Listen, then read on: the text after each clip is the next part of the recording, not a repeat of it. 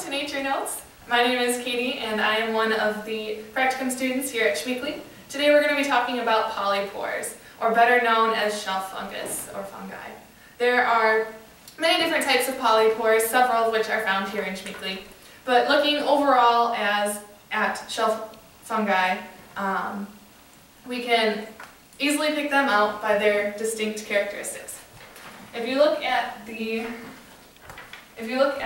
this example of the shelf fungus, you can see that it's easily recognizable by the shelf-like appearance of the mushrooms. As they grow in this shelf-like appearance.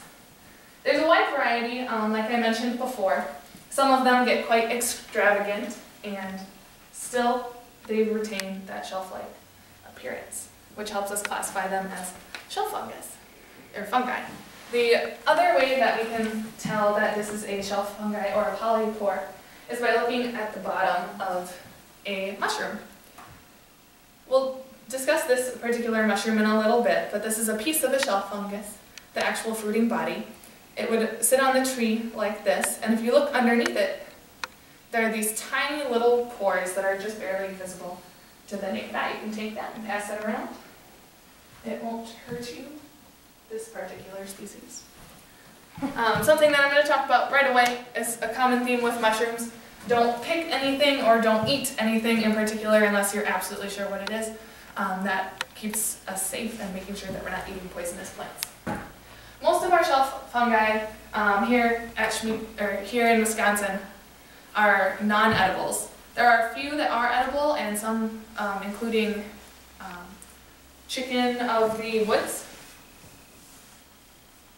woods and hen of the woods, which are both edible plants. However, make sure that you know you're eating before you eat them. There are other plants or other fungi, such as turkey tail, that were once believed to have medicinal value, and that's actually still being looked into as to whether or not it is a potential to help with cancer. That research is still being done, and currently the overall consensus is there is not any actual benefit.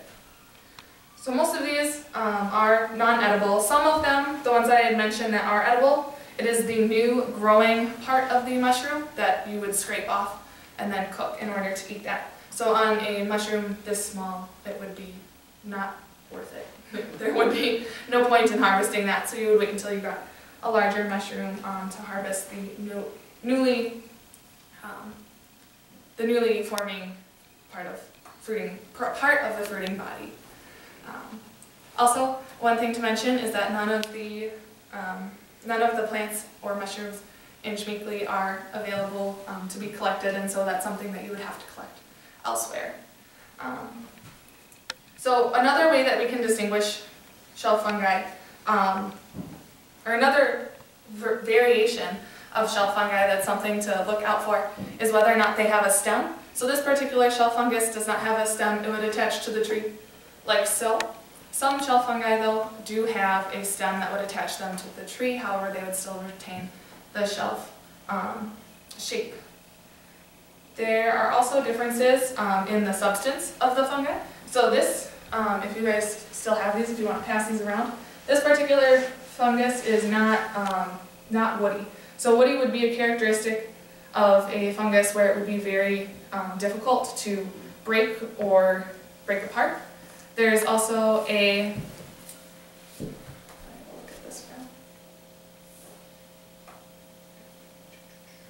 fleshy variety of shelf fungus that are easily crushed. And then lastly, there's a leathery type of substance, which is what I would classify this as. If you want to keep passing those around, you can feel that it's got a little bit more of a leathery feel to it rather than a fleshy or woody. These shelf fungus can come in all three of these variations as well.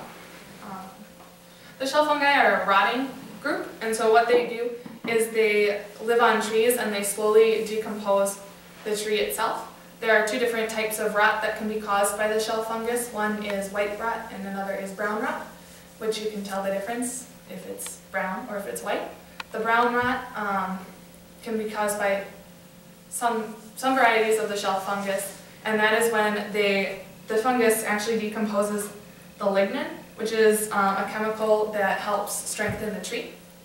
And the white fungus, or the white rot, is when the fungus decomposes both the lignin and the cellulose in the tree, and the cellulose is often left behind, giving it that whitish color.